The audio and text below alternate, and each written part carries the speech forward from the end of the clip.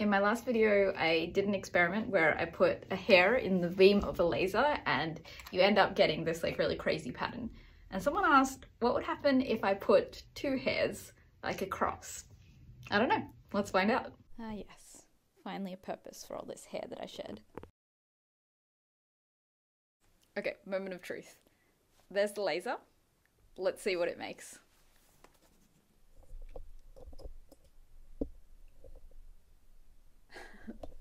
Whoa, that's really cool.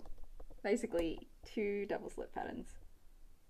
That makes a ton of sense now that I think about it, because when I was doing the original experiment, I often would have my hair fall into the beam like this, and this is the kind of pattern you get.